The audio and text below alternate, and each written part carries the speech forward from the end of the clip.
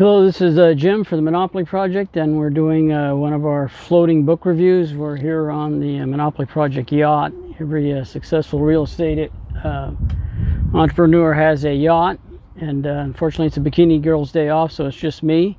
But we're cruising on Val Vista Lakes. It's Thursday afternoon. It's still about 101 degrees, and we are here to review 3 books, and they are The Patriot's Fate by Alaric Bond, Steven Saylor's book on ancient Roman history, Dominus, and finally Edward Slingerhand's book on Drunk, on why humans continue to get intoxicated even though there's so many deleterious effects.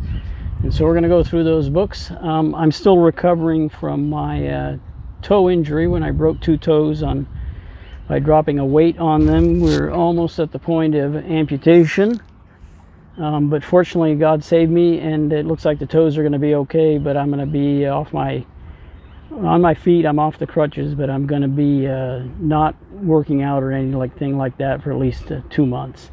In any case, let's get started with okay, Jim, I'm back from the family phone call. We're on to our second book, Dominus by Steve Saylor. And again, like I said before, you can see the notes are on the website, and I'm going to be reading from them, hopefully adding a little extra information. But anyway, so this is 496 pages hardcover. It was published in this year, 2021. I found this book. I was doing research. Pastor Jeff had given me the book on the rise of Christianity, and I did a book review on that. It was a scholarly study of how Christians went from, just the start to, in 30 AD when Jesus was crucified, 300 years later, around 300, 320, they became the official state religion of the of Rome, and how that happened numbers wise and such. And so that's how I came to this book, because this book actually uses that as a sub-theme of the device. Anyway, I'm familiar with Steve Saylor. He wrote a series of books called Sub Rosa, which was again a fictionalization of history, where a guy in ancient Rome is a detective, even though they didn't have detectives in those days as such. But he goes around meeting all the important people and participating in all the famous events during the transition from when Rome went from a republic with Caesar and his predecessors, and then the Civil War, where it becomes an empire and Augustus takes over as emperor. But here he recounts the history of Rome from around 160 AD, when Marcus Aurelius, a famous emperor, was ruling, up until Constantine in around 300, 325, who actually, depending on which historical sources you read, was one of the key drivers of making Christianity the state religion of Rome. So the plot device here is he creates a fictional old Roman family that goes back to the days even before Rome was founded by Romulus and Remus, and they're the Paneri family, and they're artists and they're sculptors, and they're also senators. And so between building stuff for the state, for the empire, and being senators, they have access to the emperors, and by this device they play a role in it. And so there's a rationale why they're able to go talk to the emperor and do all these things. But again, Saylor fictionizes real history by adding characters who participate in the actions, and he also uses that as a device to provide side comments and even some motivations of events where we don't quite understand what happened because the historical record is thin. We're going under the Val Vista Bridge here onto the South Lake, and I'm having trouble reading my notes. Anyway, this is the end of a 3-part series. The series starts at the beginning, the Caesar Augustus time that I mentioned. The first one's called Roma, the second's Empire, and now we're at Dominus. So it covers 300 years of Roman history. Constantine does make the Christianity the state religion, and he actually forced all the Christian leaders to get together and agree on doctrine and beliefs at the First Council of Nicaea, which led to the Nicene Creed, which is a creed that we Christians still repeat now, 1700 years later, which summarizes all the beliefs. It was also an attempt to drive out heresies, various heresies of people claiming different things about who Jesus was and what it meant, and all of these theology things. But Constantine did play the key role in forcing them all together and actually to agree and write all this stuff down. So that part is true too. Also, he also, at the end of his reign, he started building Constantinople, which was a new city in the east of Rome. It's now a site where Istanbul, Turkey is. But he in this book he drafts the Paneri, the family, to accompany him. And hopefully that'll lead to more books, to more follow-up books, because I do really enjoy these books. I like this plot device of putting fictional characters in history, because it makes the history interesting, especially for the historical parts where the record is thin or non-existent.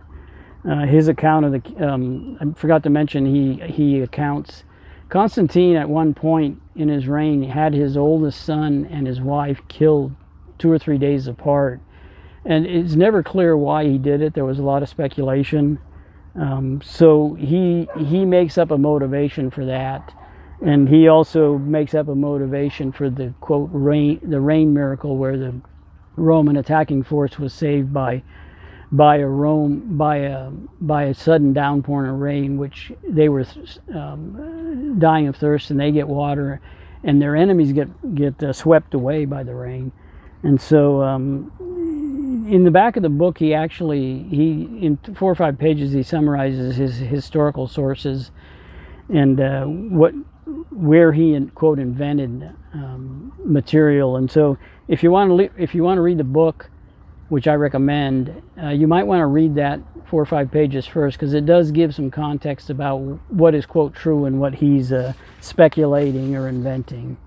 One of the interesting things about the book is Steve Saylor is openly gay, and the book does have an homoerotic subcurrent, but that's in keeping with the whole ancient Rome and Greek all had a erotic undercurrent, or more than undercurrent, reality in life.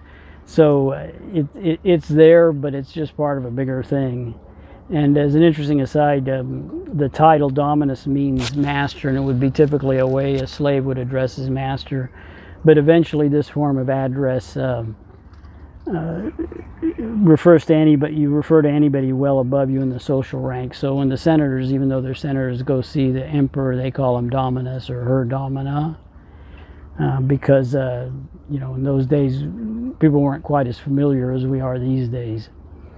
Saylor does an excellent job of weaving the rise of Christianity's story without making it obvious. It's just part of the plot. The Paneri, the family, this fictional family that he created, they have their own good luck charm of Fascium, which goes back to the days of the founding of Rome by Romulus and Remus. And that actually be a good name for a kid's cartoon show while I think about it. But the fascium is a winged penis. So that goes back to my earlier comment that there's a lot of erotic content in these books. Most of it very subdued and hints and asides. But anyway, the other thing I really liked about this particular book is he weaves the famous physician Galen through the early part of the book. Galen was a physician, I think around 100 when Marcus Aurelius there. 160, so 160 to 200, and he did do a lot to advance medicine. He did a lot of things that were wrong, because for one thing he didn't have access to cutting people up, because that was illegal under Roman law. So he would cut up animals and try and draw equivalences, just like we do now, using animals as surrogates. But anyway, he does a really good job of weaving Galen in the story. Is just one example of how well he does this.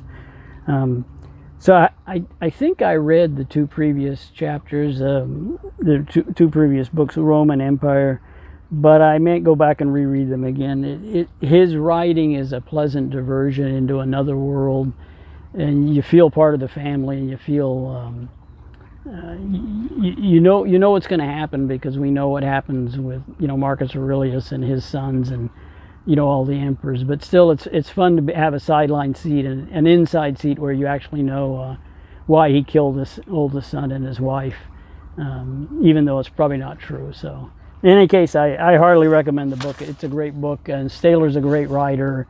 You know, if you're interested in Roman fictional of the empire, you know, his Sub Rosa series is absolutely great. So in any case, another recommended book from the Monopoly Project. We're going to go on to our next book. I'll take a break here and come back. And you can see the sun is setting over Val Vista Lakes, and so I have a little light left for us. We'll see you in a few minutes.